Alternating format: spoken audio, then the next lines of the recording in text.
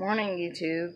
So I'd like to update you guys on just a couple things that have been going on in the container garden, and one of them I really don't like.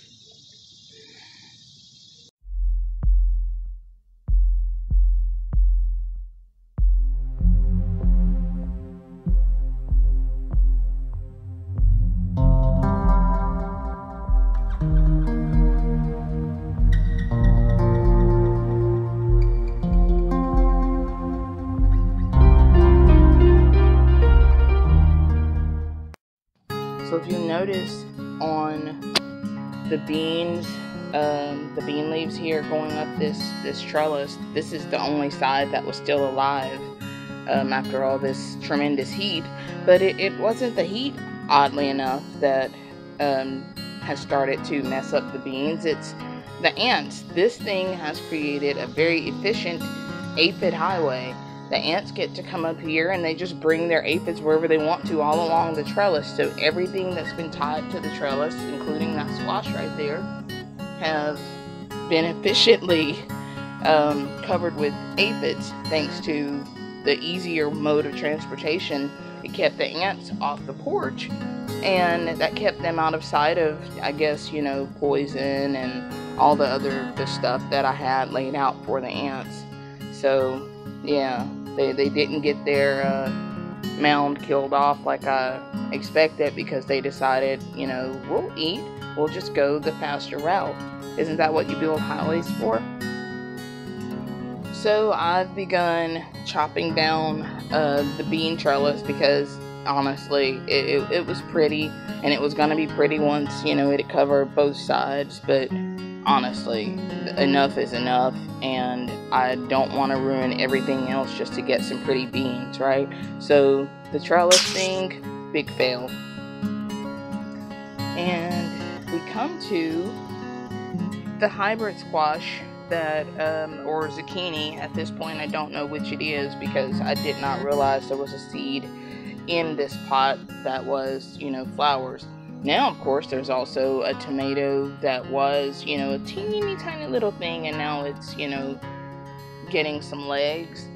And we still have 2 sunflowers that made it through all those storms and the beatings, but the other ones just kept getting blown over and knocked over until they were nothing, pulverized.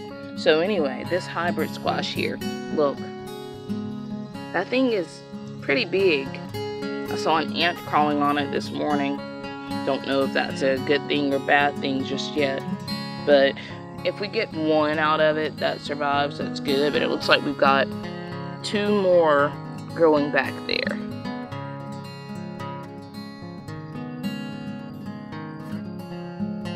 My marigolds are harboring a fugitive. See this? There's actually no more in here. I've been using Ivory and straight up water. So Ivory dish detergent and water, and I just sprayed a stink bug about 3 minutes ago, and here he is. You guys get a good look at him.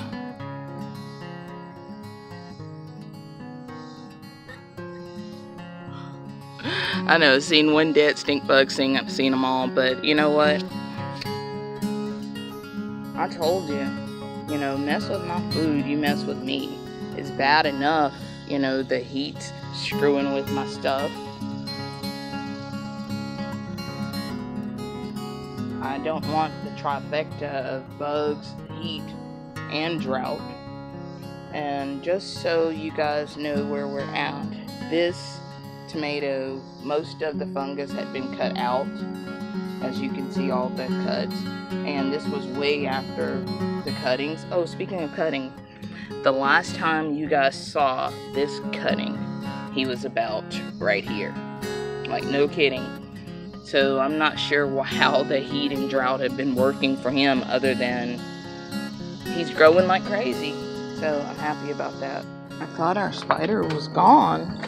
She's not gone.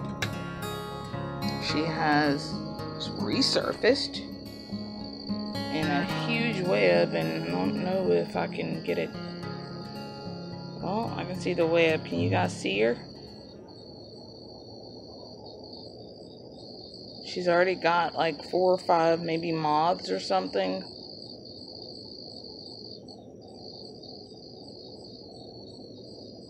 Wow.